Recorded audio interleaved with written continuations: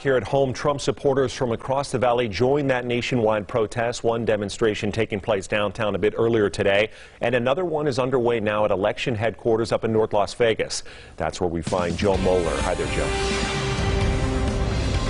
Hey there, Brian. These protests happening throughout the day here in Las Vegas are called the Stop the Steal protests. Like you'd mentioned, we're outside the election headquarters. We're staying a distance away from the group, and we put the camera in the live truck to give you a better angle. But you can take a look at the corner here right outside of the headquarters. This is the corner of Trade and Cheyenne. There's about 50 or so people on that corner. This started about an hour ago. But again, this is the Stop the Steal protest and the second one of the day. A flyer has been circulating on social media for this event here. Earlier today, a caravan and protest happened in downtown Las Vegas. Let's go ahead and get into the video of that.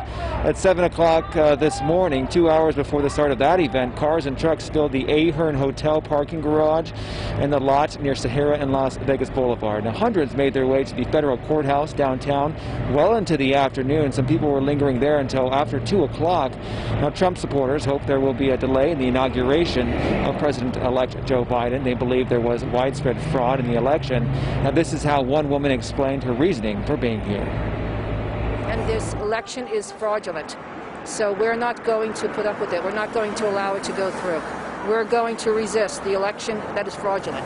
We would like to have, like the congressmen and the senators want to have a commission to investigate it before it is approved, and we think we have a right to that.